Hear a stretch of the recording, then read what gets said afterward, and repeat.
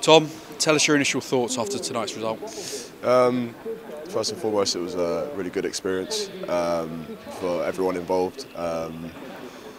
Yeah, it was really good day out. Unfortunately, the result didn't go our way, but I think we put in a good show in the first half, especially.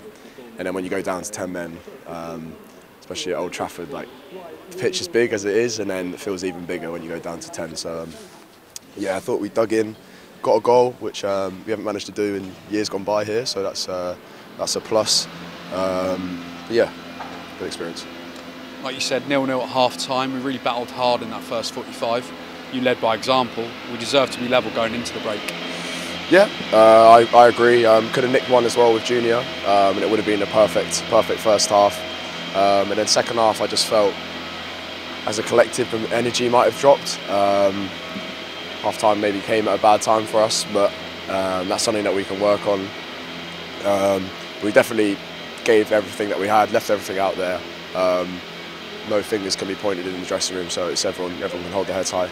The second goal for United by Casemiro, slight sort of nick off yourself, a deflection on that shot. Yeah, that's it's gonna sort of work away at me that over next week. That was a frustrating one. It was just instinct really, but you can nitpick all you want defensively. So it's we'll just move on from it. Yeah. We showed great character, obviously 3-0 down, Andy sending off. We didn't give in though, we kept battling. Yeah, exactly. Like I said, we battled hard to a man. We worked our socks off. So yeah, we've got nothing to be ashamed about. I think we came in and gave a good churn. Watford next week, we can really sort of keep our heads up from tonight's performance, can't we? Yeah, I mean, I think defensively, even though we conceded 3, I think there were a lot of good things to come away from tonight.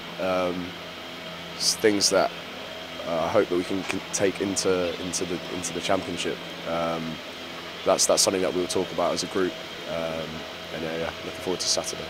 And finally, mention for the travelling Roars fans, your family probably travelled as well. They sang loud and proud all throughout. Hopefully, we sent them home proud tonight.